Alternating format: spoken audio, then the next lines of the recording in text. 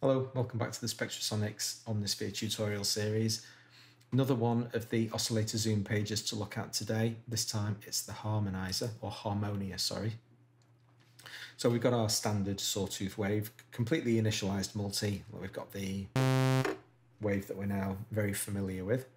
Let's turn the Harmonia on and see what we get right out of the box on an initialized patch.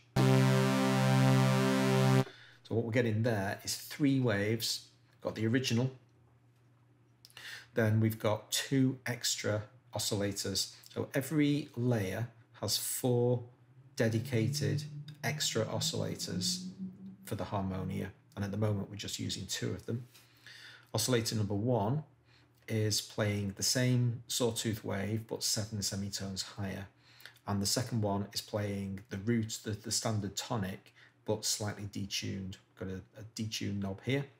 So let's turn number 2 off just for the time being, focusing on number 1 as our perfect fifth. You can see we've got level sliders for each of the 4 oscillators, so we'll be able to mix them together. But we also have a master mix control up at the top. So if I move this all the way to the right, we're just going to hear the raised fifth. And all the way down at the bottom, got our original sawtooth. Mix those 2 together. Control, click, centers the control, and there's the mix of those 2. Then we've got pan, pretty obvious. Control, click, and here is where we set the offset. So I'm currently set to +7, but you can see what the range is. And once you've chosen your primary semitone offset, then the detune gets you 100 cents either way. So you can basically pick to 1/100th of a semitone exactly what pitch you want each one of these Harmonia oscillators to be. Then we've got full wavetable control for each of the subsidiary oscillators as well. And can you see at the moment they all say OSC? That basically means it mirrors the parent oscillator. So whatever I've got set up here will be copied by each one of these until I tread my own path, and now this oscillator is going to play a different wavetable. And then we've got shape, symmetry and sync, just as we have with the primary sound.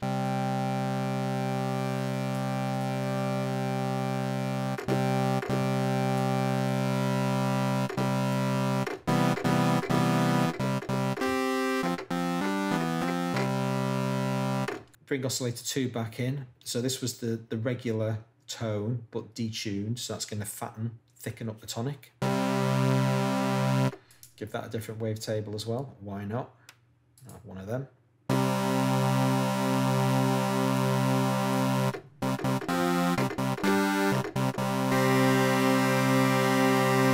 And obviously we can just keep going. A little bit of detune that way. Let's pan this stuff.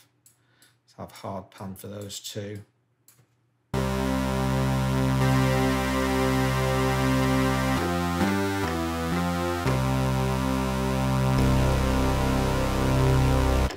Now just bear in mind when you add that onto the unison effect as well, which can have any number of voices, it becomes absolutely obscene, and so too does the burden on your CPU. Just bear in mind that all of these oscillators have got to come from somewhere, not the magic oscillator tree. It's your poor old CPU that's doing all this work. We've also got our little phase control up here. I still hate it just as much as I did when we were looking at the unison page, but there it is. So 5 different phase offsets for you. And this entire section only works when you're in synth mode, because that's the only time you've got access to a wavetable.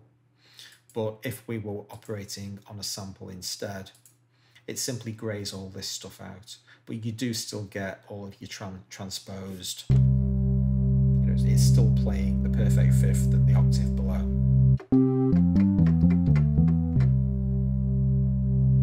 Then we've got Harmonia Presets. I'll just switch back to our synth sound again because it's a bit more defined, easy to hear.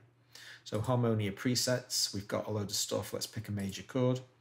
+4, +7. So this is going to be, if I play a C, that's going to play C, E, G, which is the major chord. There we go.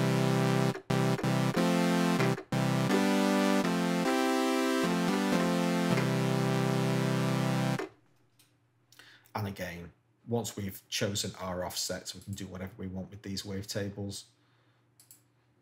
So that the presets are not interfering with your wavetable options. They're changing your offsets and detunes and pan control. Speaking of presets, I think the wide body is quite a nice kind of default preset to work with, because it gives you 4 oscillators, nicely panned and nicely detuned as well. So you just get an out of the box, nice, fat, thick 5 oscillator kind of sound. I'll just turn the volume down here a little bit, because 5 oscillators is going to be a tiny bit louder than the other stuff.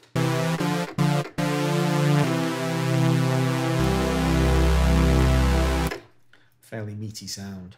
And obviously once you've tweaked and twiddled and chosen whatever it is that you want, then you can save that as a preset.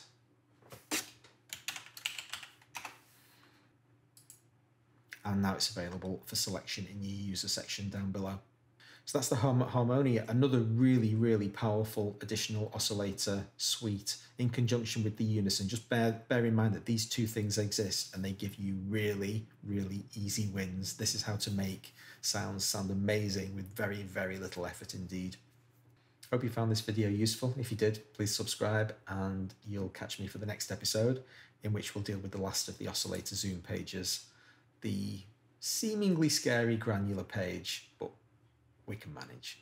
I'll see you then. Thanks a lot.